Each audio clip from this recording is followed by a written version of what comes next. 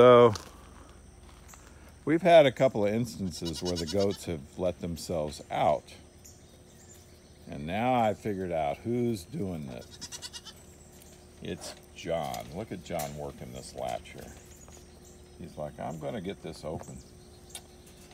He said, I am totally going to get this latch open. So what we did in one case over in the goat pen is we had to move the latch where he couldn't reach it. So it looks like this is how you got out last time, huh, John? Yeah? I know what you're up to. You're a very smart little goat. Yes, you are. Paul is working on something over there, but these guys are really smart. They're trying to figure out how to open this latch and let themselves out. We're in the middle of a paving stone project, so it's a little muddy out here right now, but John, you guys are too funny.